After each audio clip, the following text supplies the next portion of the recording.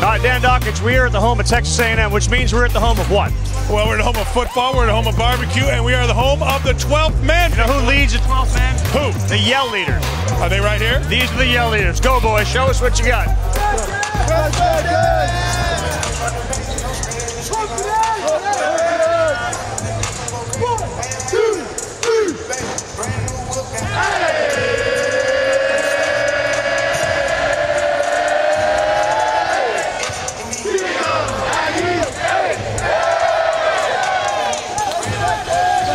Only at Texas A&M, and they'll lead the cheers all night long as we welcome you inside Reed Arena tonight for an SEC showdown between the Auburn Tigers of Bruce Pearl and the home team, Texas A&M Aggies. We'll gig them tonight. We'll do a lot.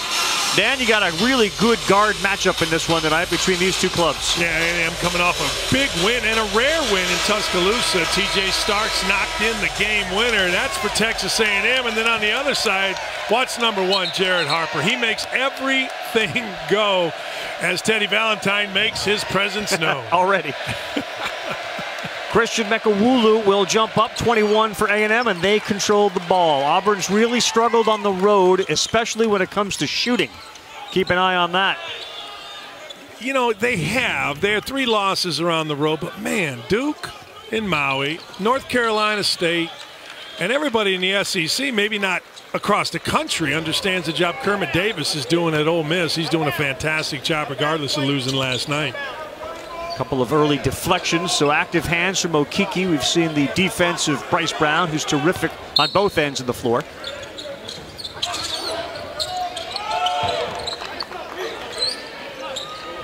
Game will revolve around Starks, was with Kentucky last night. Ashton Hagans took that game over.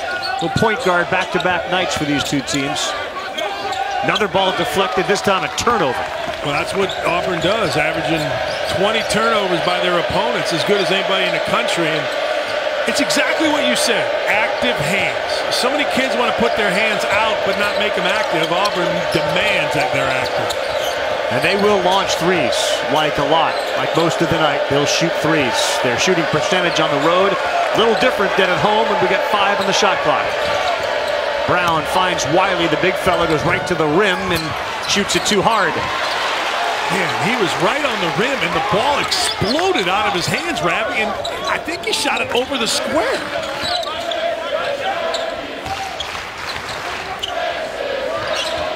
Savion Flagg, second leading scorer on this team, trying to go a little one-on-one.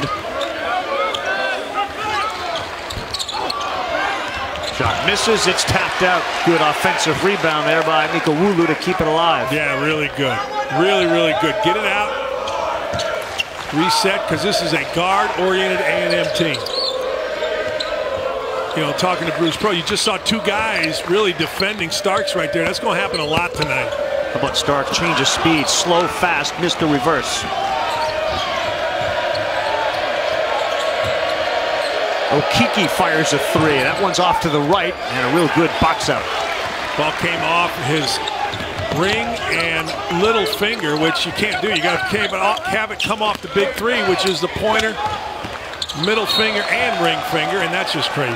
Savion Flagg took his eye off it. Literally, shortstop took his eye off the ball, went right through his legs. It did, but reminiscent of, I'm not going to get into it, you can't drive it to the baseline unless you have a layup or you know where you're going with it, and that time you just jump up and throw it out of bounds.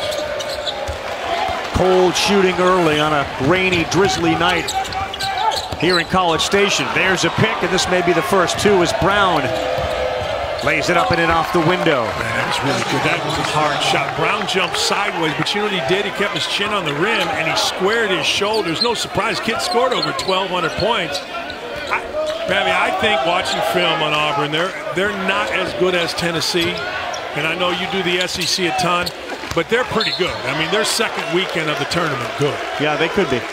When they make their shots, as I had another coach tell me recently, when they make their shots, they're going to win. When they don't make their shots, they could lose to anybody. Well, that's some deep thoughts right there. But they're so dependent on the outside shot, more so the three-point shot than others. They are, and I talked a long time this morning with Bruce Pearl about that. You know, he took Wiley out, and one of the reasons Wiley It's not that he doesn't fit. It's just that he's so different than everybody else and doesn't have great touch, and it limits your driving opportunities when you put a big guy right there on the block. Now, college basketball and the pros has gone away from a big post guy. Yeah. Stuff it in there. Now, if you're going to be a post guy, you can be 6'8" and skilled, pass it out, then that's one thing. But the big, stiff-ish post, nice. Look, they had two monsters here last year as that ball's laid up and in by Savion Flagg. There's a kick. Brown 3. Short, follows his own shot, but Starks grabs it and they get some numbers. Here's Starks. Same That's thing. off. As soon as he shot it, it went left. They had Robert Williams here last year.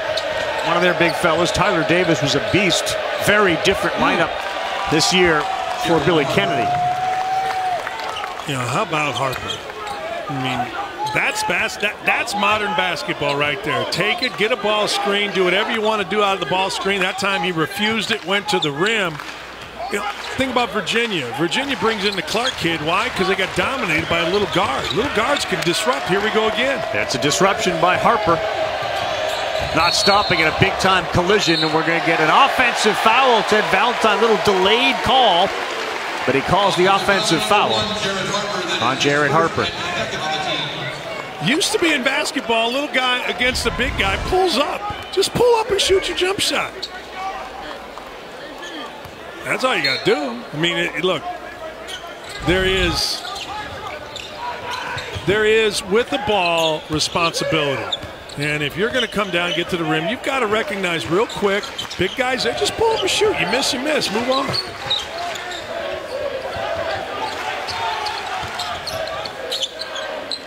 Anthony McLemore comes in to play down low, as you mentioned. Wiley goes to the bench. McLemore coming off a good game. Flagg, good ball fake, and a great dish down low. How about the hands to deflect it away, but right into the hands of Savion Flagg, who's got 4 early. You mentioned it. Really good ball fake. Spread, got the defense scrambling. Next thing you know, you're laying it in. Ball fake, pass fake before you dribble it. McLemore, he fires a 3, and that goes down. That's Tayshaun Prince. That's the old set shot with the lefty right there, Ravi. We were with Georgia last night. They get 6 lefties on the team. Green said, I'd never had more than 2. There's a theory in basketball, you can never win with a left-handed point guard. I don't know why. Tiny Archibald used to win. A little bit. De'Aaron Fox, a tiny one. De'Aaron Fox. What's he won? He hadn't won yet. 2-on-1, Harper and Brown. Alley-oop. There it is, and he misses the dunk. Look out. Okeke had it. And Flagg played horse with him. I don't want to stop this conversation. There's a lot of good left-handed point guards, but how many of them win? We'll think about that during this timeout. We're at Reed Arena, Auburn and A&M.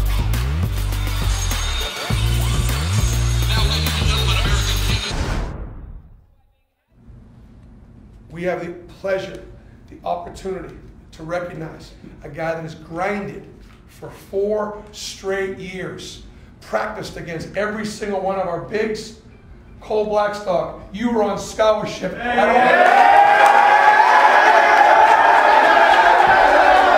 Well, guess what?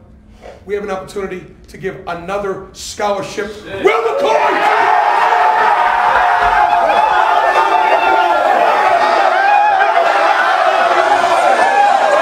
Be the greatest moment for a coach to be able to do that. It is. Hands out 2 scholarships. Will McCoy, they bombard him. It's got to be a great moment. They did that for my son at Michigan. They brought in police officers. It was a great moment for the coach. It was a great moment for my son, but there's a guy that was paying $26K a semester. It was a great moment for Dad. No doubt about it. It was an unbelievable moment. That is a great moment. See more and more of that. Yeah. There's football players, basketball players. You know, as your son, and so many kids play without scholarship, then all of a sudden their efforts are rewarded that way. Yeah, it's just, John Beilein's great about it. Most coaches are great about that, and certainly Bruce is as well, as you just saw right there. Kurt Mallory at Indiana State just did it, and it was a celebration. It went a little viral. It's just cool. It's just very, very cool. So 9-4 here early.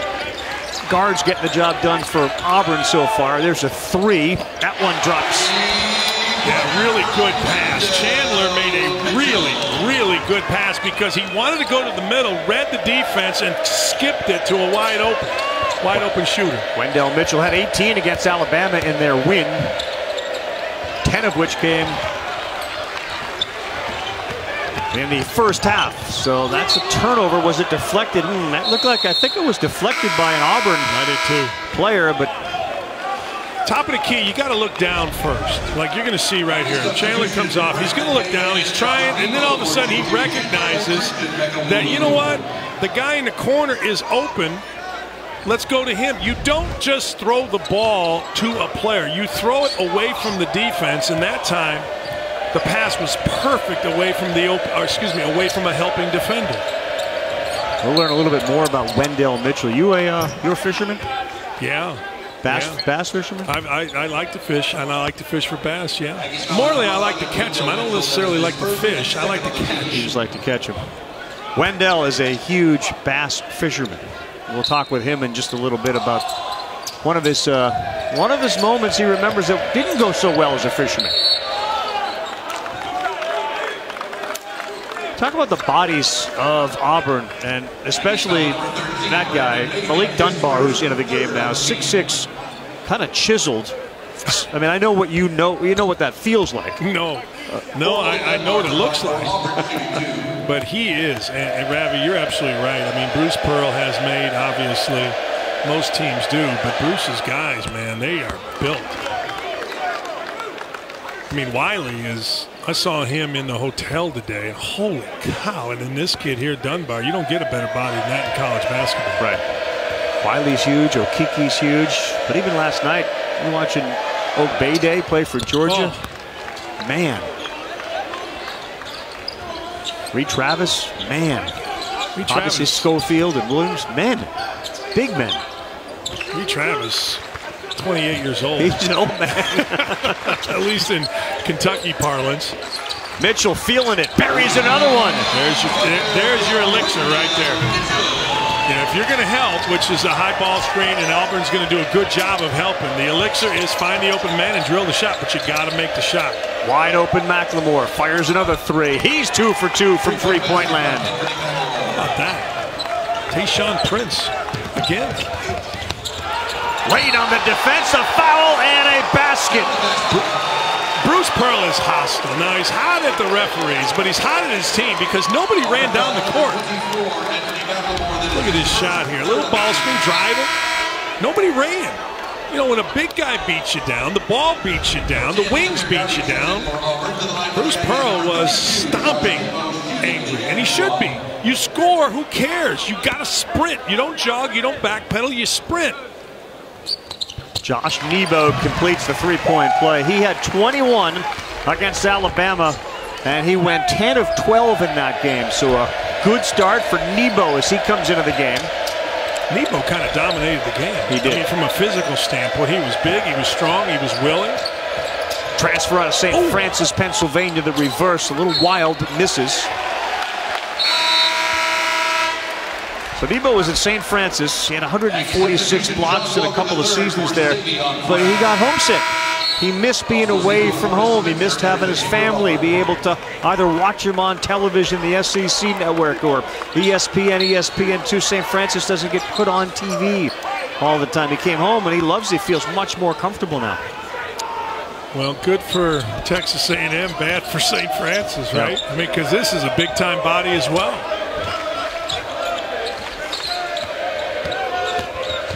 Starks drives, nope, won't go. Contested layup. And McLemore comes away with it. Saw Mitchell camping out in the corner for a 3. He didn't get it. Samir Doughty's going to get called for a walk. There's Billy Kennedy. He is in his, he got 7th season? Yeah, 7th season as A&M coach.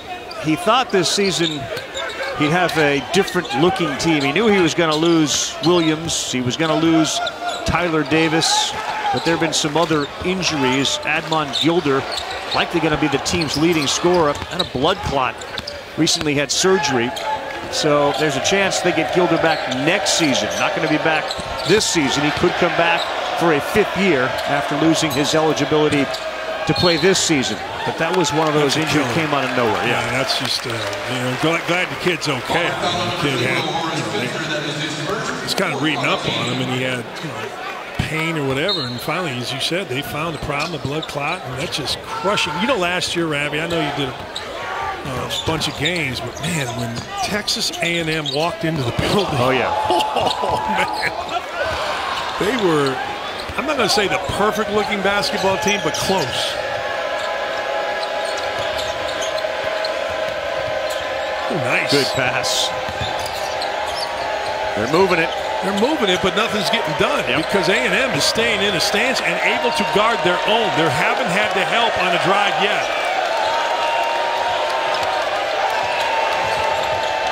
5 on the shot clock. McLemore's 2 for 2. He's 3 for 3 from 3. How do you leave him open?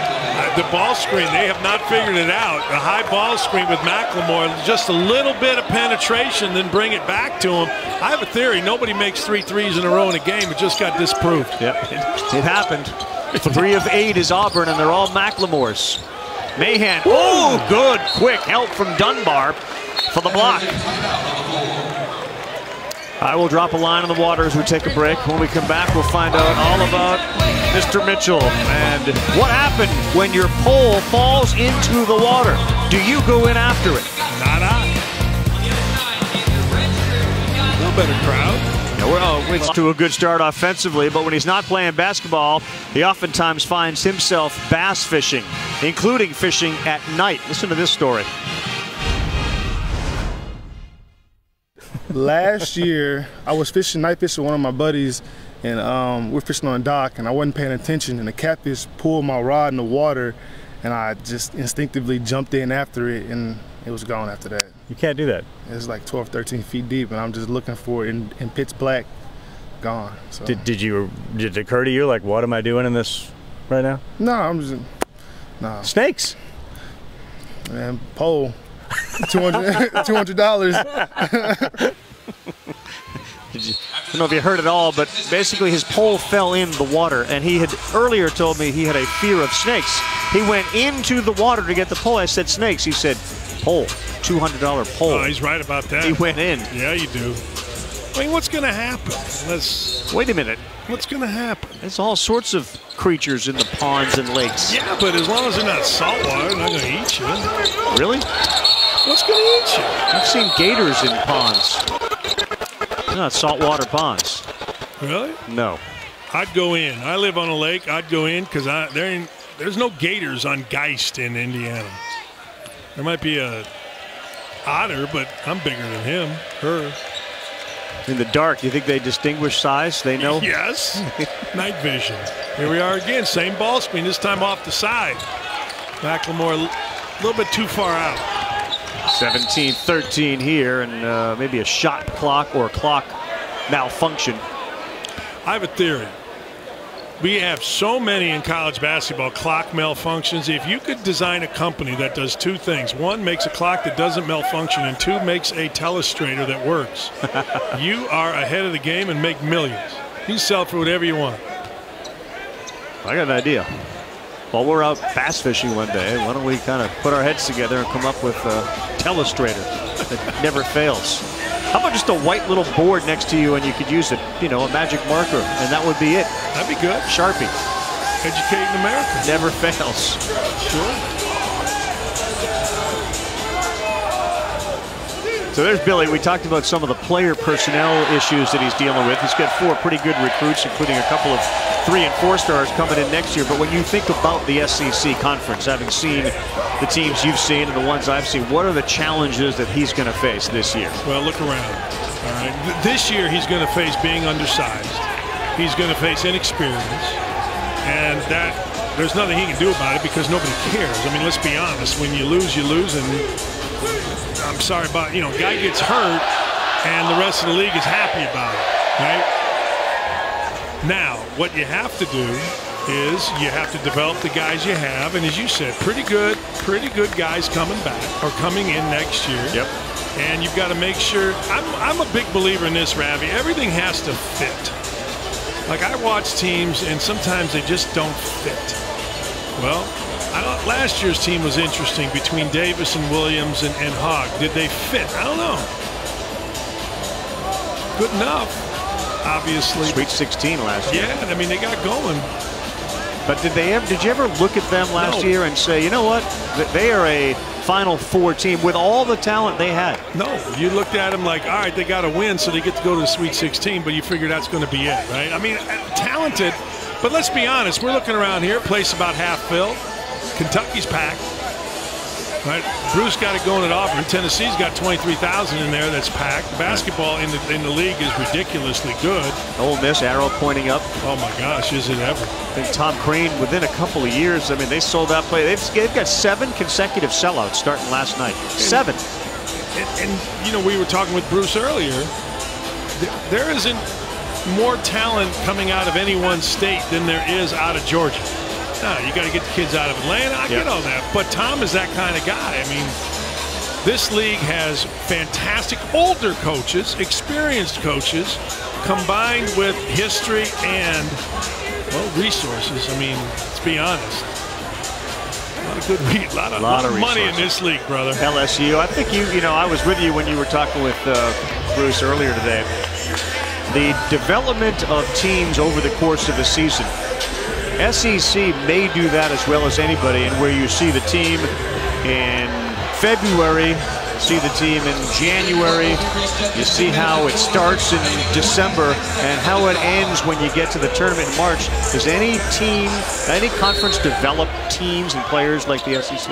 It's interesting because I would say, you know, Izzo does a good job of it in the Big Ten. Collectively. No, I agree. I'm thinking individually. Right. But no, you're right. And the other thing is, and I think people have always felt this way about the SEC, that Jimmy Dykes says there's some dudes in this league now. Yeah. There's some guys that can go get it off the top of the rim, and you combine it with some experienced, grouchy coaches.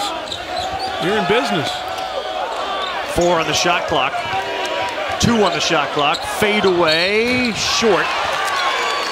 We're going to get a foul on Doughty, and that's 3 shots. Wow. Hey, I was going to say Doughty did a nice job because he pawed at the ball as it was being brought up. But you know what? When he was pawing, he went right into the shooter. Let's see if the shooter kicks his leg. I mean, that's one of the now standard operating procedures for a shooter. He throws his leg out and somehow creates contact with the defender. It is standard operating, but it's supposed to have been eliminated. Well, let's see if it happens here. J.J. Chandler knocks down the first. And I didn't see if that was where the contact was, but watch. I think he did. I think he took his left leg and threw it out in front. Good for him. Worked. Took that shot with 1 on the shot clock. That's enough usually to get you benched. It's like this. Are you for or against stealing signs in baseball? I'm all right with it as long as you're sitting on a bench and you're watching the pitcher. You can do that. I'm not into the whole technology. Hey, we got cameras here. No, I'm saying naked eye. Absolutely. Absolutely good. And I'm for doing whatever you can do to create an advantage for yourself. And if it's kicking out the leg, make the referee call it. He did. So 2-point ball game midway through the first. Dan Dockage, Carl Ravitch here, SEC, ESPN-U. Samir Doughty doing a lot of dribbling with it. Mahan bumped him. They're going to end up getting a shot in the corner if Spencer can make it because the help is coming from the right corner off of 0. And if they can reverse it quickly, 0's coming out. But there'll be somebody in the right-hand corner off this ball screen here that will get an open 3 if they go to the same stuff, which I would because that guy's open. But I put a really good shooter in that corner. Wiley back into the game. Texas A&M 0 for their last 4.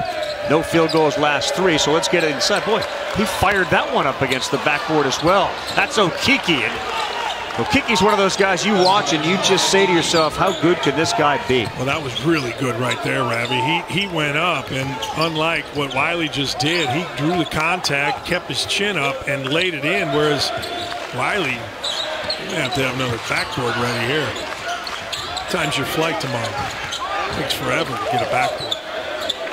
Well, given how long it took to fix the clock, if we have to go to a backboard, we'll play tomorrow. Here's your guy, Okiki. Finger roll. How about that block from J.J. Chandler at the rim? Hey, but Wiley ran. I mean, I swear to God, Ravi, offensively ahead of the ball, offensively trailing. When big guys run, the ball finds them.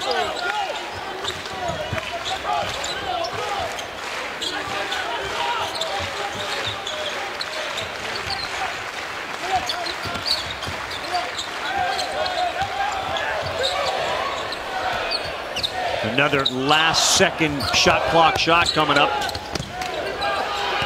The offense is stagnant for A&M.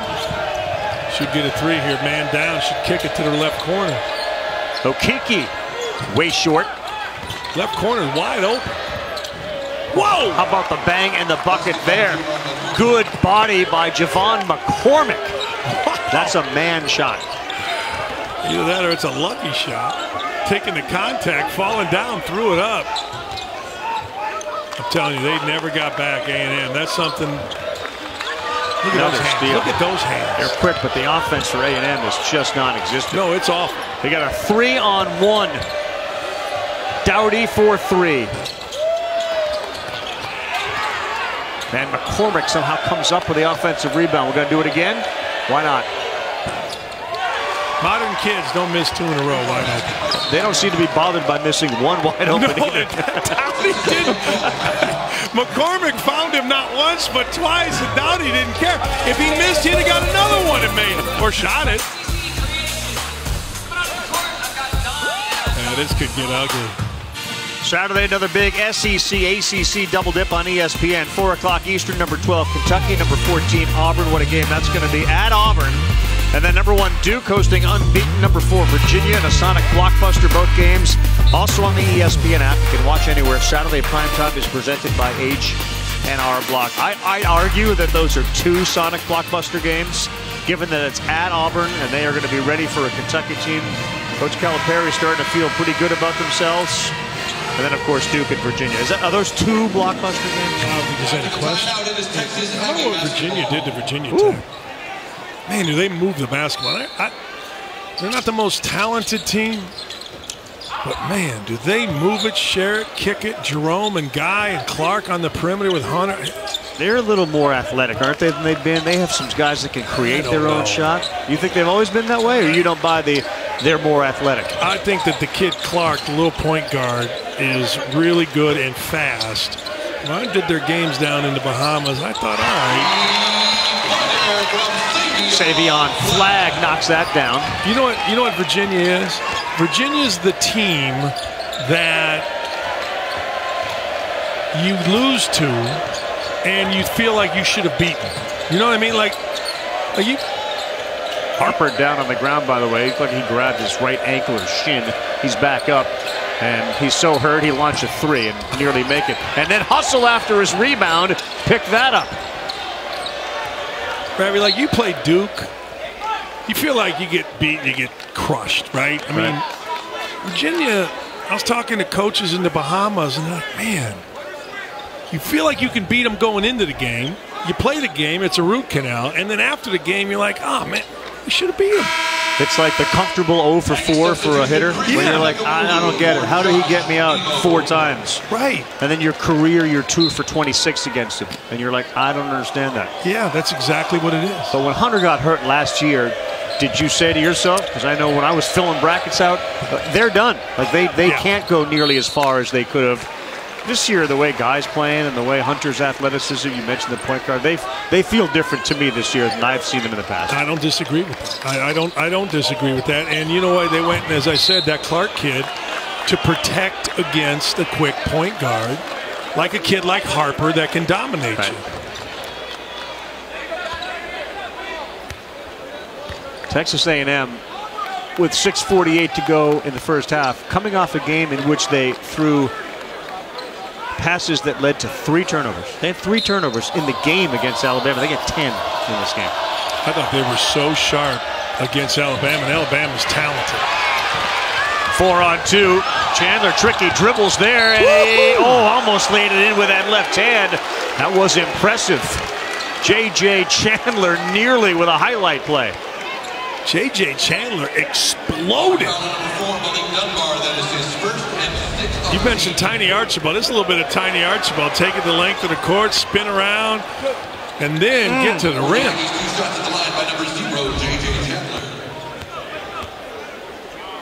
1981 Boston Celtics. He was the 12th man. NBA champs.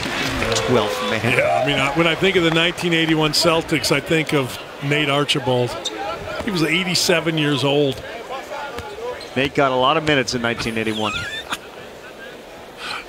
This was, remember, early 80s. This isn't prime 80s. This isn't 84. I know. Only guy in NBA history to lead it in scoring and assists. I'm a big Tiny Archibald fan. Kings, Monarchs, alley-oop. Wiley caught it on the way down. Then he threw it down when he went back up. I thought he got fouled, too. I thought he got hit, which probably helped him slow the ball down.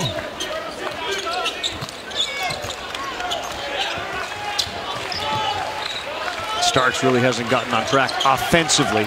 Well, that was Bruce Pearl's thing. He was not going to let him. If other guys started making shots, fine. But Savion Flagg with a line drive. That leads to a quick run out, block, and a bucket.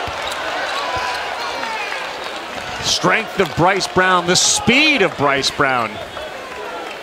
Boy, let's watch Wiley first. Watch this. Throw it up and let the big guy go get it. Pretty good catch. He's got good hands. And then I thought he got hit right there, which he did, but he was able to finish it, and this was just fast. And, you know, sometimes, Ravi, as you well know, the replay or television doesn't do it justice, but you said it. Bryce Brown was flying down the floor, and the finish, terrific. You could make the case this is the best backcourt in the SEC, but boy, you talk about backcourts in the SEC, they are awesome all over the place. Bone and Bowden are tremendous. Higgins is off the charts right now the way he's playing. How about Ole Miss? They got three guards. Bruce Pearl's got 3 guards here, all of whom can run the point and shoot. Brown, of course, earlier this year became the all-time 3-point scorer in Auburn history, passing Wesley Person.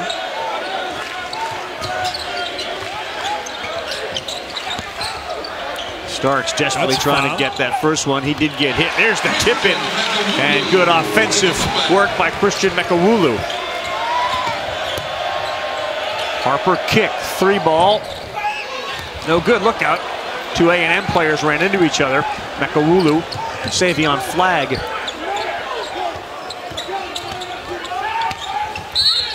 We're going to get a foul right on the floor. Thought we got a foul before there was a travel. You know, the one thing you got to admire about A&M, they play hard. I mean, you feel like they're a little underskilled. You know, you just saw Flagg, who hit a 3, shoot one dead right. But I'll tell you this, they play really, really hard. Tip off your weekend with our next NBA Friday double dip, 8 o'clock. It's the Spurs and the T-Wolves, and then we go to the Staples Center. The Clippers show Steph, KD, and the Warriors, where they have like 51 in the first quarter last night. Ravi, last night, 2 teams scored 142 points. I think there's a group chat among college or among NBA players, and they're like, all right, tonight nobody guard. Right. Like, we got to get the ratings going. It's the middle of January. Football, we're fighting. Well, let's go. Let's not guard tonight. NBA Countdown, 7 Eastern, ESPN, the ESPN app. Are you part of a GC? A what? The group chat? Not that group chat, but many group chats. So you're part of a GC? Yes. There's a 3 from Bryce Brown. That's what the kids call it. It's a GC. It's a group chat. I just got one from our boss saying, let us go to break before you make any comment. That was a small group chat. Yes. Corner 3, no. Look at Auburn. Get it. Look at Bryce Brown. Yeah. I mean, 3-point play, hits a 3, rebounds it, kicks it. No travel on. He skidded across the lane. I was watching Teddy Valentine. He went with the juggle sign right in front of Billy Kennedy. Did you see the juggling? I saw travel. He skidded across the lane. Like the airplane on an icy runway. He like didn't you stop. On a Friday night. He did, though. Ted Valentine was given that whole juggle thing. No travel. All right. You know what the definition of travel is? when the referee blows his whistle and says travel. A&M kind of hanging around and certainly not playing a clean first half. Auburn's three-point shooting struggles as well. Oh no. Oh no, we're looking up at the clock again. That's a pretty good line by the guy behind us. Can you review it while you're at it? There's nothing to review there. The referee, Ted Valentine, had a great look. And he had Billy Kennedy right next to him. He did. Billy's like, Ted, I can travel. In every league, Ted. Every league. Oh, that's nice. Ball screen, get a screen, good switch. Brown. Too strong, good battle. McLemore wins it. And you know what? Great no call right there. Brown lets another one go, and he knocks that one down. Bryce Brown eating up. Reason I say great no call, both guys jumped up and had the ball. And then it just became, just because people touch each other doesn't mean it's a foul. And then it became who was going to get it. McLemore did, kicked it to Brown. Heck of a call, heck of a non-call, and heck of a play on the offensive backboard. Starks settles into a three of his own. He's off tonight. And I think A&M's going to be real careful here. Down 14. Chance for another three. Brown. He's hot. And Auburn can do that to you. They could put points on the board in a hurry. They get to 40 with 3:40 to go. How quick was Harper right there? Cross, drive, kick, fast. Everything. The kick was fast. The dribble was fast.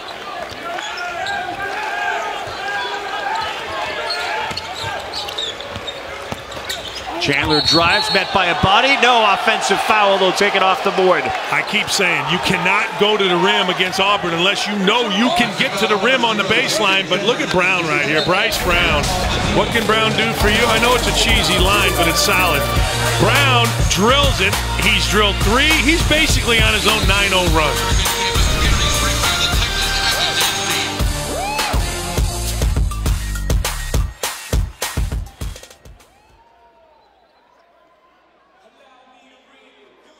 What do you got Saturday, Dan?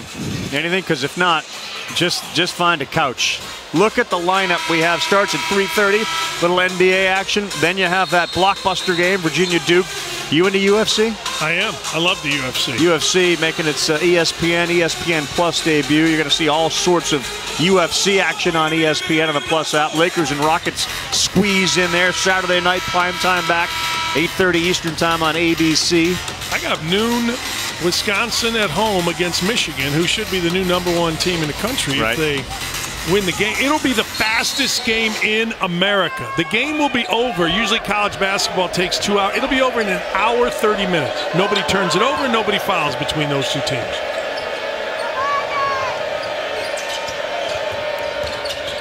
Pretty good switching defenses here. 1-3-1, wide open though. Bryce Brown. Ravi, I'm sorry. You should never get a middle of the lane jump shot against a 1-3-1. The three is a guy in the middle. Starks takes it. Did Wiley get away with a goaltend? Thought he did. Harper kicks. Brown launches again. He's feeling it. Can't get it to go. Wiley pushes off, and that's an offensive foul. Yeah, I'd like to take a look at that. It looked like the ball hit the backboard just before Wiley got to it. Watch that ball if it hits the board first. He pinned it, I think, huh? I thought it was on its way down. Bruce Pearl gives him a hard high five for his effort. Bryce Brown off to a good start, 5 of 10. He's made 3 threes. He's got 14 in his first half. McLemore has got 9. Way too many turnovers for Texas A&M. Auburn has forced 11 of them. They got 14 points off of it. It occurs to me, you got an Auburn-Kentucky showdown Saturday before that blockbuster. Kentucky really didn't have too big of a battle against Georgia. It doesn't appear as if Auburn's going to have too big a battle here as Brown nails another one, his 4th. Good warm-ups for that matchup. Sure. And you know what? I really believe this, and we've seen this in college basketball. The team you have today is not the team you had yesterday, and it's not the team you're going to have tomorrow. I swear, Ravi, I've seen it all year, so I don't know that. Like, kids forget and they move on, and you know it's a big game every time Kentucky goes somewhere, and it's a big game for Kentucky against Bruce. I don't know if I answered your question. I just know they're not guarding Brown even a little bit. Good pass that missed at the rim is McLemore. This is get whatever you shot you want if you're Auburn.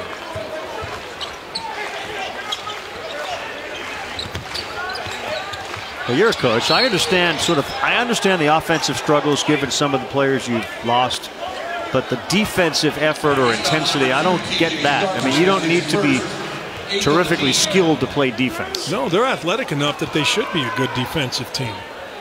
I'm talking about Texas A&M. Yeah. One of the things in the zone, it doesn't matter the zone you play. I learned this from Calvin Sampson. It doesn't matter the zone you play. It just matters how fast you go in that zone and how much you get to help side when the ball's on one side. And thus far, Texas A&M, whatever zone they've tried, 2-3, 1-3-1, or even man, they haven't gone hard. Harper misses the one-on-one. Feels like, I mean, look, they're up 18. They had a chance to really bury them here in the first half. Buck 42, kind of an important last 100 seconds of this one for A&M. Incredibly important. You can get buried or you can get back in. Big shot. Flag, yes, sir. Bottom of the net for Savion Flag. Look at this defense. What defense? Ravi, it's just the referee. Like, the best shooter in the gym is number 2 in a blue uniform on the court, and he's wearing a headband. And if you don't know where he is, you should not be on the court. Savion Flag has 11 now. Brown 17 in the first half. And he has scored the last 16 points in a row for Auburn. Doughty got great position. He missed a little bunny. So here you go, these last 100 seconds. Another chance here to slice into that lead. Starks. Big. That's pretty big. kiss. It's big. Hadn't had a bucket all game. 5-0 run.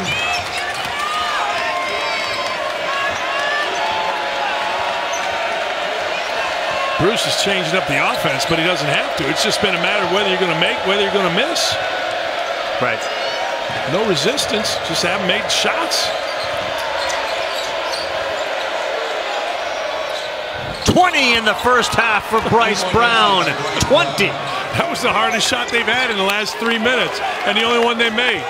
That was tough right there. That's why I think they're a second weekend team, possibly a Final Four in the NCAA tournament, because they can play it any way you want. Bryce Brown just face raked. Well, this is just dancing with the ball right here. He comes off a little screen. They run a little crossing action. Then he just hangs out. Look how easy he gets the ball. The dude has 17 right here, and you let him get the ball easy? No, and your hands are down? Stop it. Got to have your hands up, and you got to make it difficult for Brown to get the basketball, or he will kill you. Brown has scored the last 19 points for A&M. 19 in a row. How about get on top of him, make him back cut, make it hard to get the basketball? I guarantee you not one player on Texas A&M's team understands that he has scored the last 9 in a row, much less than 19. 20 in the game. There's 25 seconds left to go after this free throw. You think Bryce Brown's going to get the last shot for Auburn? I would assume. I think Bruce Pearl has been told by the staff, get the ball to Bryce Brown. Auburn has taken. There you go. They denied the top, and they got a turnover. Brown hustles back and deflects it away. Auburn's taken 40 shots tonight. 40. A&M's taken 24. And the reason for that is there's been no resistance on defense, and when they've missed, there's been no blocking. 0. That's a layup. There you go. Miss foul, late call. They're going to get Doughty. Now that'll send John Walker to the free throw line. That was really a nice inside screen. It freed Walker up. I think the referee was doing a little NBA action there. If the ball went in, he wasn't going to call it, but once he did, he had to reward the guy.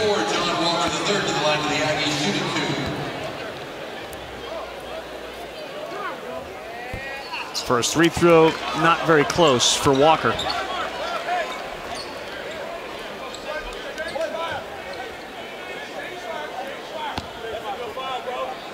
I'll ask it again, 11.9. If they get the ball and control it, you think Bryce Brown shoots the last shot?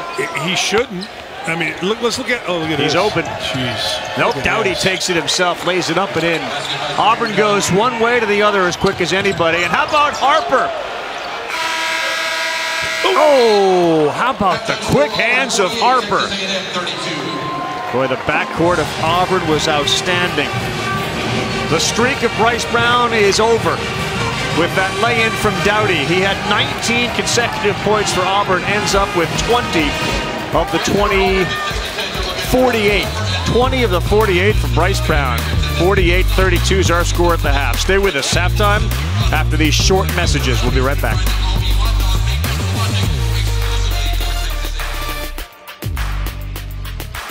We're back, campus of Texas A&M, the Aggies, as you're watching the SEC on ESPN alongside Dan Dockich. I'm Carl Ravitch, 48-32. If you're Billy Kennedy, what are you saying during that half? I'm ripping things apart. I'm destroying the locker room. I'm combining swear words. I'm going off. Because it's one thing, look, you just had a big win. It's one thing to get beat. You're down against a good team. But it's another to, quite frankly, not play very hard. And particularly getting back on defense. Starks 1 of 7. First shot within the first 5 seconds. Didn't get the rim from Mitchell. Can you combo swear words? Oh, I can. I'm a pro. Okay. I learned from the best. See how long it takes Bryce Brown to launch his first. What an impressive performance in the first half. 20 points, including 19 straight for Auburn. They left him. He's left again. It's unbelievable. I was watching Starks. It is unbelievable, the inattention by anybody on Texas A&M to a guy that's killing them. Starks has really struggled in this game. His field goal percentage, 1 of 7. He's their top scorer. Then you've got to take it upon yourself to guard on the other end. Three-pointer could have been a foul call, but the guy that's helped them stay in this one is Wendell Mitchell. He's played a good game. He's played hard. That's his 3rd three of the night. He's had a couple turnovers, but that's a good call right here. He's got 9. Ted Valentine was all over it. Yep. We'll go the other way. A little issue for J.J. Chandler off of that. Look at number 2. Number 2's kind of drifting, doesn't know where Brown is, and that's the guy you're guarding. Now you got lucky that he missed. But if you want Brown to slow down, you either do one of two things. You hope he misses or you get on top of him, and the only way he gets the ball is if he back cuts or makes 2 or 3 cuts to get open. And the reason you do that, Ravi, is you make him uncomfortable. Right now, he does whatever he wants, and he knows it. Wiley to the bench with his 3rd.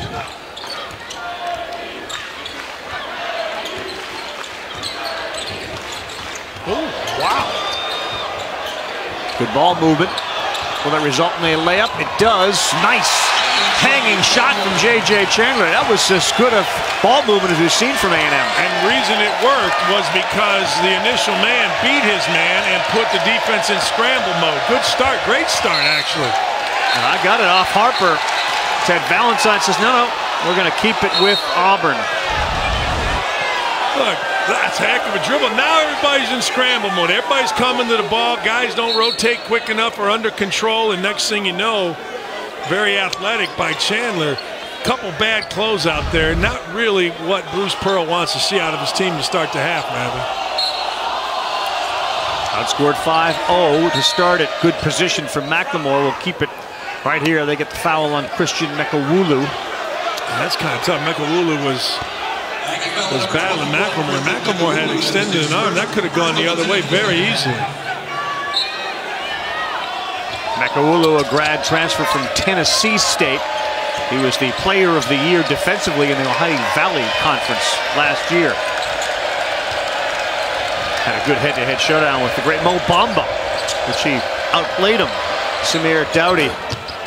Kind of a push shot. 2 A&M players had it. Starks will dribble away. Mitchell. Oh, that looked good from the go, but doesn't go. We get a good look at that. Here's Harper. In and out. We've gone NBA All-Star game. Mitchell's going to get fouled on the shot, so he'll go to the free throw line. Defense became optional for the last minute. Yeah. So has passing. So did passing. Saturday, the SEC ACC double dip on ESPN. Again, 4 o'clock Eastern time. It's number 12 Kentucky and number 14 Auburn. These Tigers will host. Then number 1 Duke hosting unbeaten number 4 Virginia in the Sonic Blockbuster game. Both games also on the ESPN app. You can watch anywhere. Saturday primetime presented by H&R Block. Who's the number 1 team in the country? Your mind. Tennessee, but I'm loyal. I'm a loyal SEC guy now. I'm a loyalist. But I think talent-wise, I think they're the best. I think resume-wise, Michigan is. I think Tennessee probably is playing the best.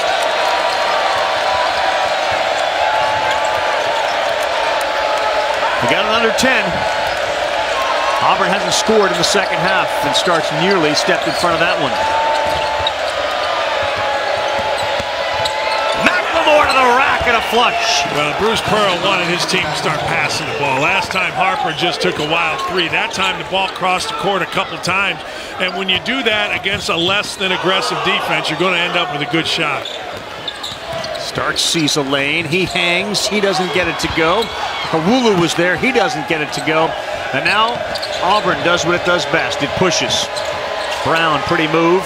Yeah, and look, even that. He didn't finish on the blockout, but even that was good defense just to make Brown have to take a dribble, and then you strip it off of McLemore and you get the ball back. Just play hard. Terrible recovery.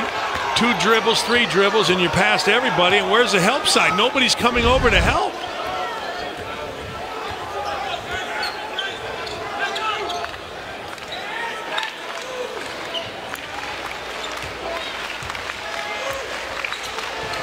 Hard to imagine Starks, who averages almost 15 a game, has scored twice, 2 points.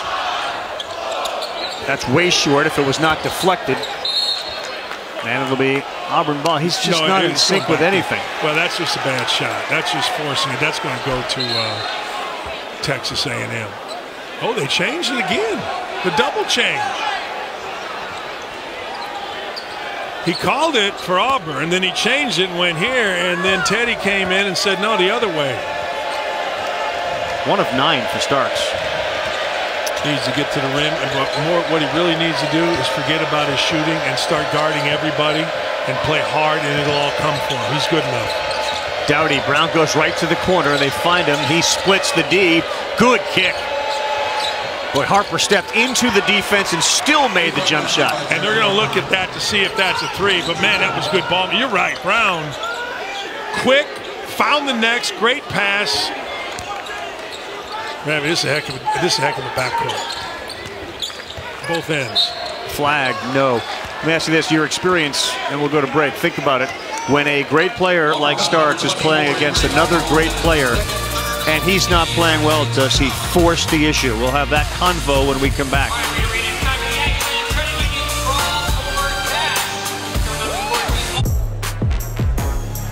A star-studded Saturday full of NBA, college hoops, and UFC on ESPN, ESPN Plus, and ABC.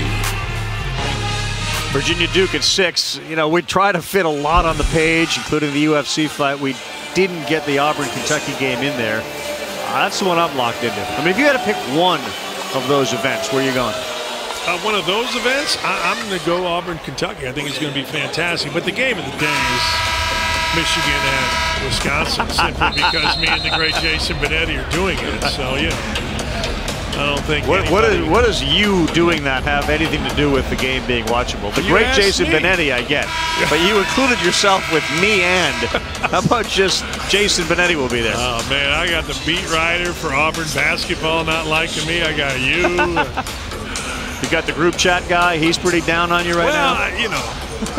At least if you're gonna blow it up, just blow it all up. If I'm gonna be in it, I like being in SEC territory. Louisville, the kids weren't too receptive. Michigan State the other day booed me, so I feel pretty good right here, Ravi.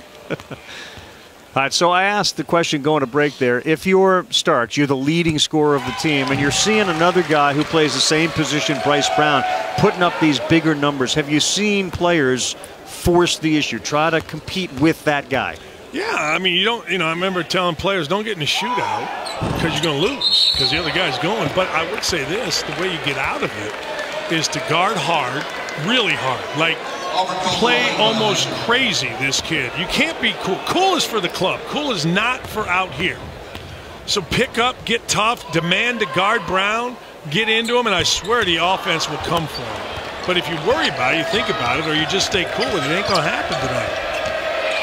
Starks 1 of 9. Brown 7 of 16 for Auburn.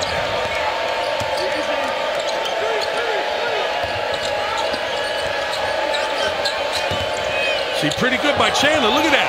Just get into him, make him uncomfortable. Went to the floor, came up with it. Starks. Good block, good follow.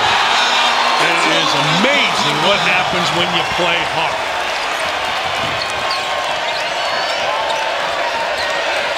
Okiki. Good looking shot. That's a 2. How many guys do they have? Look, you got to get into a guy. You can't let a guy get going. Look at Chandler here. He's kicking, he's fighting, he's scratching, he's diving. He beats Auburn to the basketball. He doesn't call timeout. He kicks it ahead, and next thing you know, Starks is going fine. Great defense, but everybody's hustling. Just hustle. Wendell Mitchell was there for the follow. Yeah. Starks 1 of 10. Mitchell's been the best player, wouldn't you agree? Or the most effective player, and he's been the guy that's played the hardest. It's not hard. A&M all their 13 turnovers in the first half. They had yet to turn it over in the second half until right there. Forced. Starks forcing it. He went one dribble too deep, probe, kick, and trust you'll get it back. I think players get caught in numbers games too. I think Coach Calipari was making the point last night. Hagan's last week was the SEC Player of the Week. In one game, I think he had 5 points. The numbers weren't what they were being judged on. You don't just need to put numbers up. He said that's high school stuff. That's exactly right. We talked about Tennessee. I think it was last week or the week before. Grant Williams had 5 in a game. They won by 20. I guarantee he didn't care. Good meet at the rim by McLemore. Straight up and a block. Lead 15. Good pass. How about that hustle? End to end for Anthony McLemore. Again, just playing hard. Big guys running the floor. Good things happen. Starks got that one to go finally. His second field goal, and he'll go to the free throw line. And that was pretty athletic. But grabbing. Big guys running. Just honest to goodness. McLemore made the block, as you said, and then he just sprinted right down the middle of the floor and was rewarded because he hustled. Your guy, Okike, is really good. When you watch him, there are just flashes of real brilliance, and you just wish that you could leave the light bulb at that same wattage longer. Well, and maybe that'll come.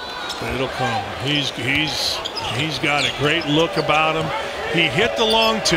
He went to the block and got a bucket. Then he went to the block and fed McLemore for a bucket. Pretty good sequence. Really good sequence. Brown not on the floor. They got Dunbar out there, trapped there, and they're going to get a foul. And the crowd that's here didn't like that at all. The one that's not here didn't like it either. Second on Mekawula. What'd you think of it? I thought it was a bad call. Let him play. This feels like a 30-point game, doesn't it? I mean, it's only 15. 15 is nothing in college basketball. Starks gets hot, and one of these guys gets hot and gets going. Next thing you know, boom, boom, boom. I think if Auburn is the team currently that you look at as the fastest team either after a bucket or on a turnover to then score on the other end. Is there any team faster? That's a great point. Michigan State's pretty, Michigan State's pretty good with it because Cassius Winston, and that's what Tom Izzo does. But no, and I've done Michigan State game, and I'm doing this Auburn game, and I would say Auburn's faster. Mitchell. One pass jump shot. Yep. Chance to get it to 21. If that goes, boy, again, there's that speed. How quick was the miss and then that make of a 3? 4 seconds? I don't think, yeah, it was. And I don't think he used more than 3 or 4 dribbles. He extended the dribble. That's how you get down the court quick. You dribble it out. You don't dribble it at your feet. Harper is pretty good. Brown has been fantastic. They got some weapons. They got some weapons. Man, oh man. All right, let's just get it out. 1, 2, 3. How deep is that, Ravi? That's coming off the 3 hit on the other end. Tiny Archibald range. Right-handed. You can win with right-handed. One of the yell leaders here. And that's a huge honor. There are 5 of them. They're basically voted on by the student body. And look, they can teach 38,000 to stand up. They try to teach Dan and I to do this thing too earlier tonight.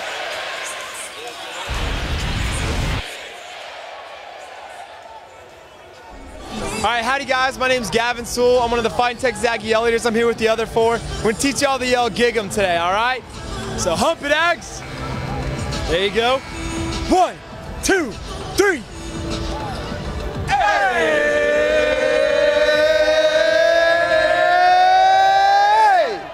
Gig 'em, Aggies! Hey!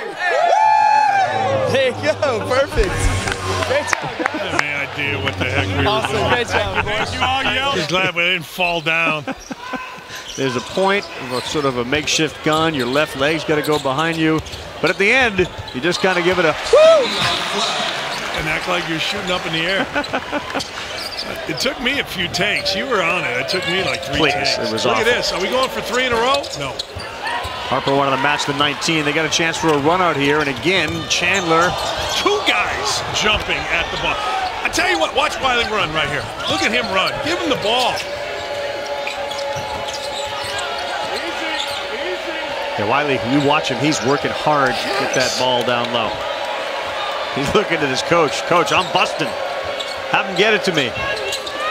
There he is again. Give it to him. He's going to foul before he can get it in. Under 12, looks like we're going to get a timeout here on that turnover. Dan's all fired up. Wants him to get that ball in. We'll go over passing when we come back. I would tell you. Back here, did you ever aspire to be a yell leader? I mean, I know you yell a lot. Why not be a leader? No, I really didn't. I didn't. But hey, look, this is a big deal right here. Congratulations to those guys, man. You know where the 12th man thing, when it originated? You know what the story behind that is? Like back in 1922, there's a guy named E. King Gill who quit playing football to focus on basketball. And there was a game called the Dixie Classic. He was up in the press box working as a spotter. They were taking on a team from Center College, which is like the best team in the country. Every offensive player basically got hurt. Coach says, I need you to come down from the press box, put a uniform on and play. He comes down. He never gets into the game, but that led to this sort of theory where everybody is willing to go in and do whatever it takes to help the team out. That's why they stand during the entire game here. That's the 12th man story. See, that's a great story, Ravi, and to me, that's what makes college so great. There's so many different traditions. There's traditions whether it's where you go eat before. I mean, there's just so many cool things, and I think the 12th man deal with midnight, the yell practice, is one of the coolest things ever.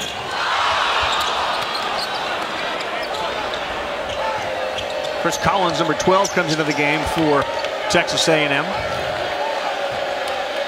See if they can get some shooting going. Of course, one of the football players gets to wear the number 12.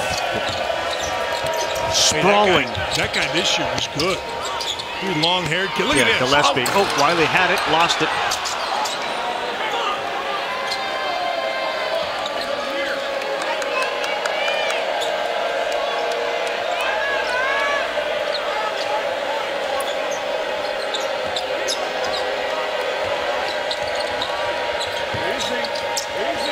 This is a good move. I didn't like that at all. He should not have settled. Blocked. Wow. Wiley went up and he was denied. Josh Nebo with the block. Man, I like Nebo. Nebo plays hard. Nebo plays defense, and there you go. Every time they've done something with effort on the defensive end, it's led to points. Ravi, the ball knows. The ball knows? The ball is a living, breathing organism, and it rewards.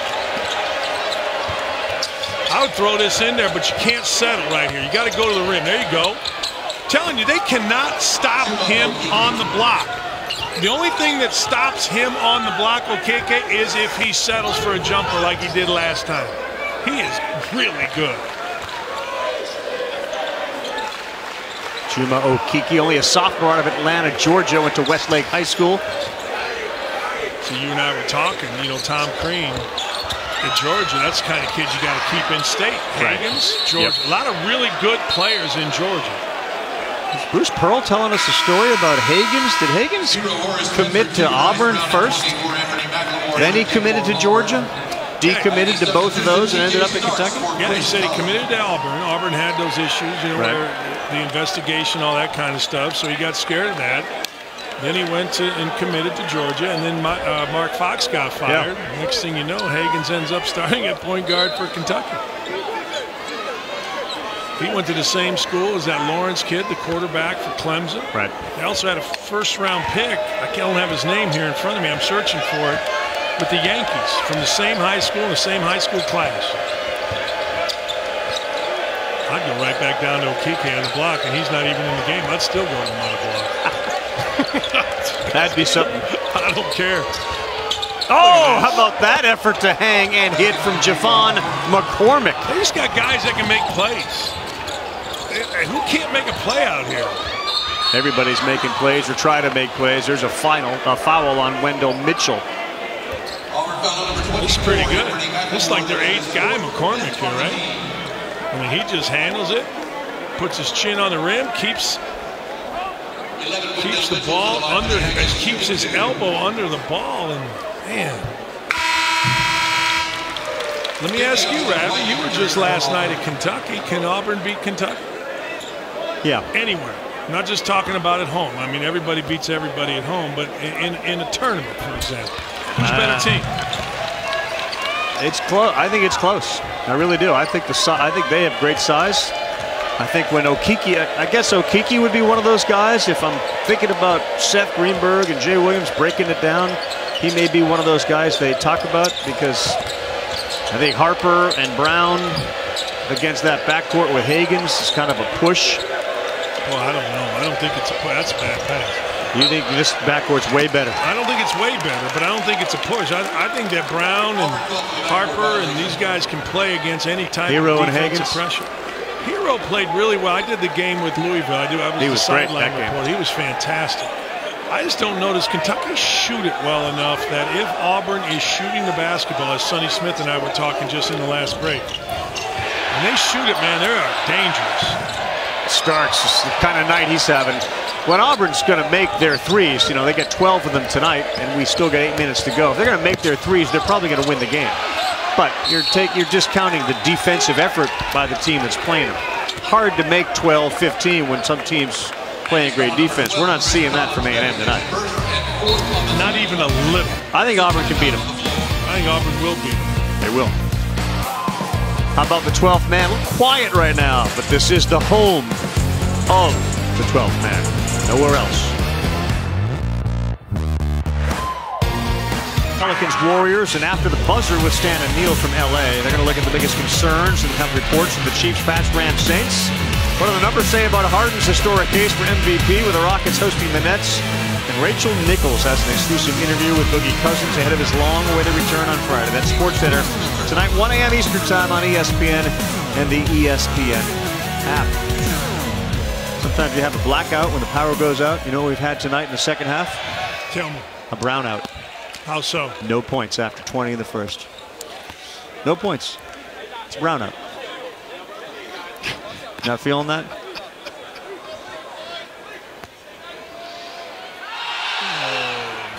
Who do you got? Pats, Chiefs, Rams, Saints. A little surprised at the way the Chiefs handled my Indianapolis Colts, but I'm going to take the Pats. I'm not going against Belichick. You know, let's be honest. Patrick Mahomes, the most fun player in the NFL, or that the NFL's seen in a long time. And But I think he'll have, unlike the Colts, I think he'll have a little setup for Travis Kelce. Travis Kelce's really good. Chiefs, don't the Chiefs remind you a lot of the younger edition of the Patriots when Gronk was Kelce's athletic ability and Brady could move a little bit? Never could move like Mahomes, but he was a little bit more. You know what I like about Mahomes? Mahomes is like that kid that plays basketball that didn't need a trainer growing up. Like, maybe he can't dribble 6 basketballs at one time and brush his teeth like all these individual workout. He's just a guy who looks like he just balled. He just wins. You know, well, and he balled. He balled on a street. He balled in a park. He balled, you know, nobody made him. He just played and got really good. It's pretty good stock when your dad was a Major League Baseball pitcher. His dad came to the Cubs. I thought he was our guy. I thought he was our guy to lead us to a championship. Didn't work out that way. First was Rick Sutcliffe. He came close.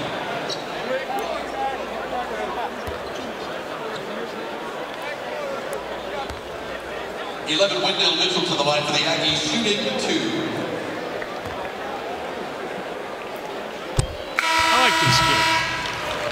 I like this kid Mitchell. I think this kid Mitchell plays hard. I think he stays within what they're trying to do. Doesn't seem to have an ego, and he's having a good game. One of the teams we didn't talk about in this conference was LSU and what Will Wade's got going on down there. I know you talk about dudes a lot. They got some. They probably have. Nas Reed's an NBA player. Waters.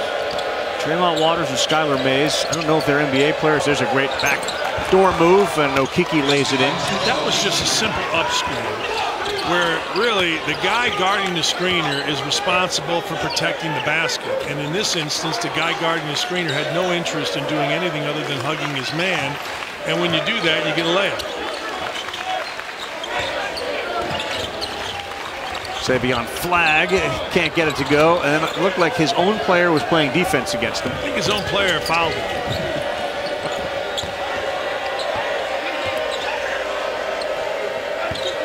How's Auburn Arena going to be on Saturday? I think it's going to be insane. I wish I could go. I'd like to just go. Anybody got a private plane? Get me from Madtown, Madison to... Well, you said the game's going to last about an hour and a half. You got a chance to get there.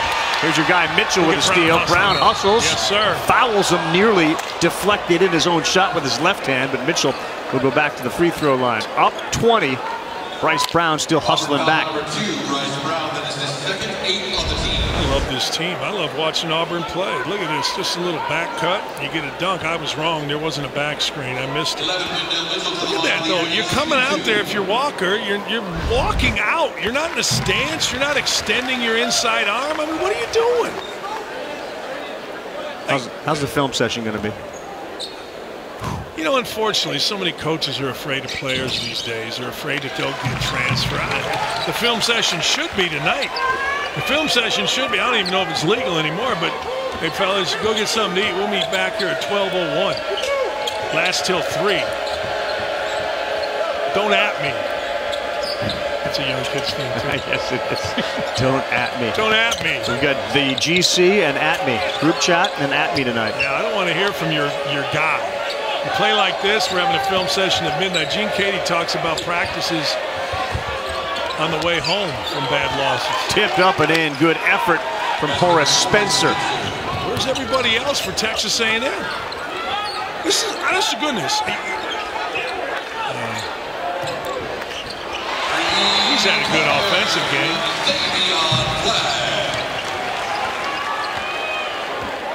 There's nothing that irks me more than not playing hard. You'd only have 30 games in a year. It's not like Major League Baseball where you got 162. You're 18 to 22 years old. If you can't play hard for 30 minutes every 4 days, I don't know what's wrong with you. You shouldn't be out here. Flags got 22. You implying that of the 162, if you're playing 150, maybe you're taking a night off? I think they give players rest for that. There you go. I mean, baseball, you're standing around half the time anyway. What are you doing? You're mentally focused. Laser focused. Please. I think golfers stay focused for every shot they hit. The good one. Every shot. The good one. The great. Every shot.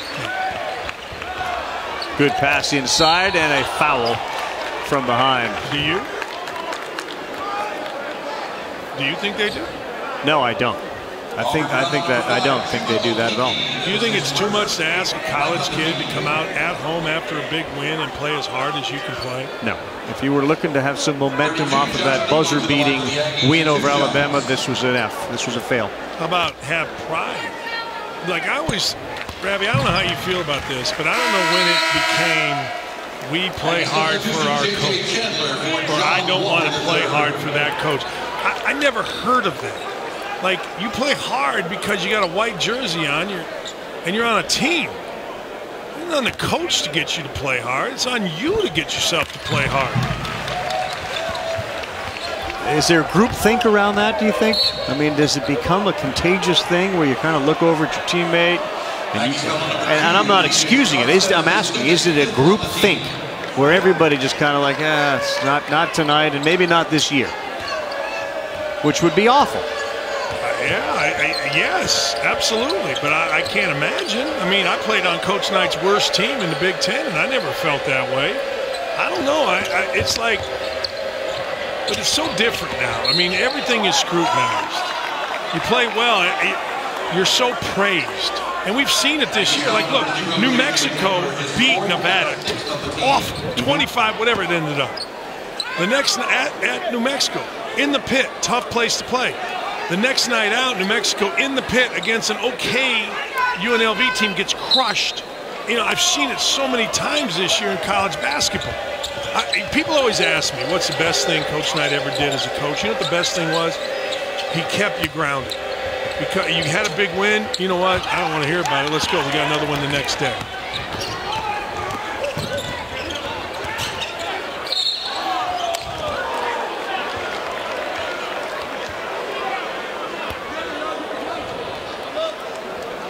At what point do you recognize the separation between the teams that believe we got a chance to win this thing this season and the ones that don't? I mean, we are 4 games into conference play.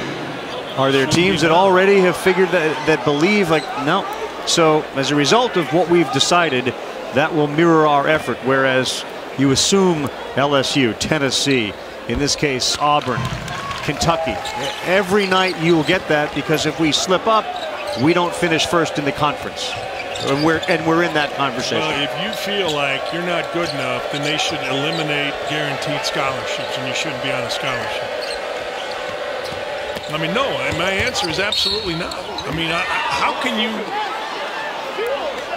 as a player, now you get to this level by having a certain toughness about you, a certain mentality. Number 32, Josh Nebo, his first and kind of walking off the floor a little slowly. I've asked you a lot of questions tonight.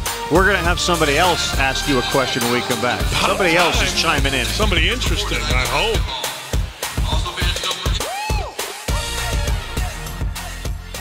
Hey, Dan, heard you calling the game before us. Who do you think is going to win the Big 12? Well, I think Kansas until further notice. I know no Azubuike, but until Iowa State or anybody else proves me wrong, you've gone about a decade and a half winning the league. I'm not going to say they're not, and Iowa State needs a win. It's going to be a good game next. Texas Tech would be the other team. I would say Chris Beard's team has a real shot, but until proven wrong, it goes through Kansas in my little world. What happened to Iowa State after they beat Kansas? What happens to most college kids after they have a good win? Effort? Well, they listen to everybody around them. The only person telling you you're not great on a major college campus after a big win are your coach. And you know what? If you're going to listen to what does Saban call it? The rat poison, the noise, the outside noise, then you're going to be in trouble. I mean, look at Arizona State. They beat Kansas and they lose to Princeton. Now, Mitch Henderson's a really good coach and was a really good player, but come on. You shouldn't lose after you're good enough to beat Kansas. You're good enough to beat Princeton at home. But how many years have you been involved with college basketball? Since the fall of 1981. So have the number of voices that impact players grown, or is it the same? Was it always that way? No, it's grown because now everybody's a reporter. Like, if you dog it, I'll give you an example. The other day, Indiana's playing Nebraska, and Indiana doesn't hustle down. Now, Indiana fans are crazy, you know that stuff. But the videos that people shot on their TVs because they can rewind the play of guys not hustling, there's like 20 of them. Everybody's a TV station now. Oh, it's ridiculous. And then you got announcers like me that think they know it all. It's awful. Offense. Stark, that was a push-off. He got away with it as Harper ended up in row 1 with the yell leaders. And my man Sonny Smith to my right is not liking that call. His arms are up. He's not happy. The other voices I'm talking about, though, are the ones that are telling you how good you are when you may not be that good. Have those voices increased. 5 guys telling you how to shoot. You got a shooting coach. You got your dad. You got some advisor. You got somebody. You got a high school coach. Have those voices increased? I mean, they've increased by tenfold. I mean, the only person, like, let's put it this way. When I was in college, you called your family Sunday night because you got the best rates. And you didn't have a cell phone. No. Right. And so it wasn't like you walked around and somebody said, hey, you should get more shots. I mean, right. I mean, I guess maybe your friend did. But yeah, the ability to communicate is far greater. That you're right. Who had a workout coach back then? Right. Nobody. I didn't even have an AAU coach. And who wanted one? I didn't want to listen to these clowns. I wanted to play on my driveway. Go to the park. Flag, contested 3, rattles in and out. He's had a good night. We've seen Mitchell go for a career-high 22.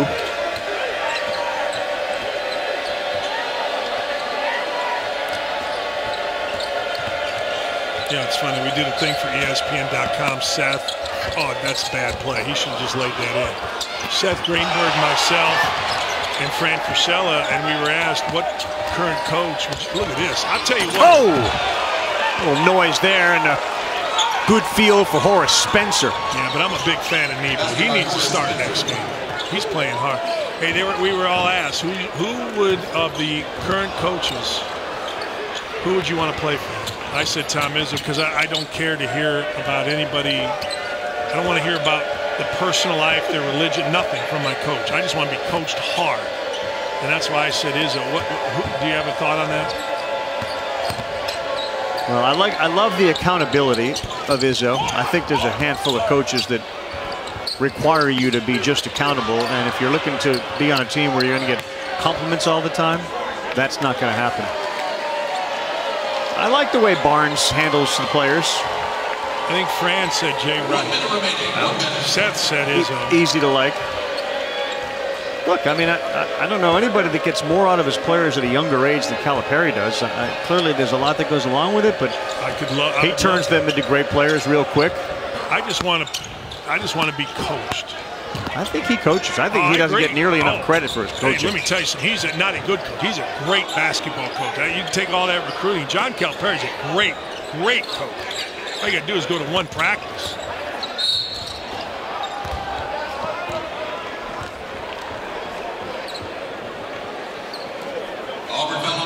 The boss hasn't texted us in a while, so I feel good about this broadcast. 0 J.J. Chandler to the line for the Aggies, shooting 2. And our GC. You're all about that now? Don't at me. What's your favorite emoji? I don't have one. Do you know what they are? I just learned. I learned about those in GIFs. I love sending that GIF of money. A GIF. A GIF. I send it to my daughter all the time when she asks for cash. Just GIF it up. And I tell her, don't at me. Aggie substitution, Chris Collins for J.J. Chandler. Auburn gets set for their showdown with Kentucky. You'll see that this weekend. Who wins? I think Auburn at home. I think it's really close. I think Auburn at home wins that game. I think that place will be a madhouse. And I think these guys are feeling really good about themselves. How do you not leave tonight feeling really good about yourself? And your point's well taken. Bruce Pearl showed him 20 things they didn't do right. Like that. Oh, he's got a lot. I always say this, Ravi, and I catch heck for it, but there's 3 great days in a coach's life. Wedding day, birth of a child, and a road win. Nothing better than a road. And the order depends on how big. Whoa! Horace Spencer went up. Bruce Pearl, I think, said nice drive, which I think he appreciated the drive. He obviously didn't like the the last strokes of the painting, but he liked to drive.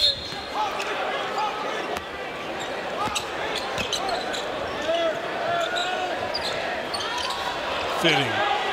Brown one more time. First points of the second half. He's thinking alley-oop. Oh, he was trying to throw it off the window for Dunbar.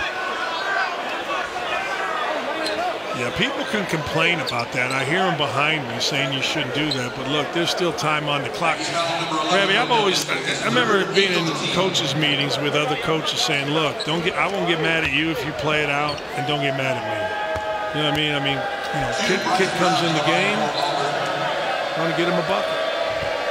Sport of baseball goes through that all the time when there's a 6-7 run lead and somebody's stealing a base and everybody gets all mad. Well, I don't get it. I mean, I say you play till the buzzer. Figure it out later. The goal is to win. The goal isn't to make it less painful on the team you're beating. No, the goal is to win. In truth, it's actually to make it more painful. You want them to remember the Titans. Auburn will leave here with a road victory. And they improved to 2-1 in the conference. A&M, after their victory over Alabama, drops to 1-3. And really what was a flat, kind of uninspired effort for the home team from Texas A&M tonight. Yeah, really disappointing for Texas A&M. And I know that Coach Kennedy is not going to be happy, nor should he be. But this guy here has his team rolling. You know what, Ravi? They could have played well, Texas A&M, and still gotten beat by double digits. That's how good Auburn is. Yeah. They played great tonight. There were a lot of good moments, and we will discuss that with the head coach, Bruce Pearl. He'll join us here on ESPNU. We'll talk about this game and the upcoming showdown with Kentucky as Dan and I continue the SEC on ESPN.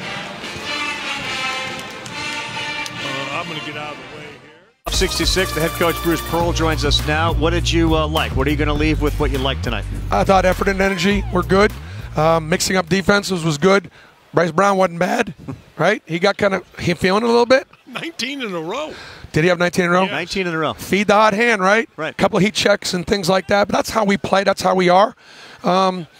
Please, it's a good SEC road where that team beat Alabama. That team, was 5 or 6 points to Kentucky. So that was good, solid. How does it translate to the Kentucky game Saturday? It doesn't, because you take them one at a time. It's such a grind. And I know when people hear that, they think you're just, what does that mean? No, it means it's a completely different team, completely different prep. Now, it may give us a little bit more confidence going in. But, home games against Kentucky, you got to take advantage of them because they ain't going on the road very often, right? They ain't going on the road. The crowd will be there, but they're not going to rebound for us, not going to play. And Cal's got his team playing really well. Really well. Hey, different basketballs. The balls went in tonight, 13-34 from 3. I'm a better coach when the ball goes in. The ball goes in. Bruce Pearl picks up a victory. Huge game with Kentucky coming up. Dan Dockich, Bruce Pearl, I'm Carl Ravitch.